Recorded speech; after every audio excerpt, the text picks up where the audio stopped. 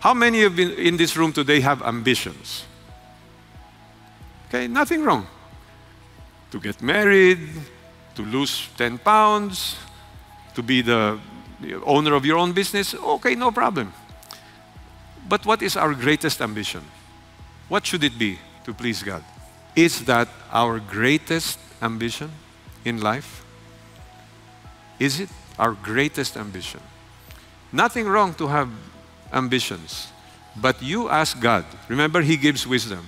Lord, is my plan, is my desire, is it pleasing to you?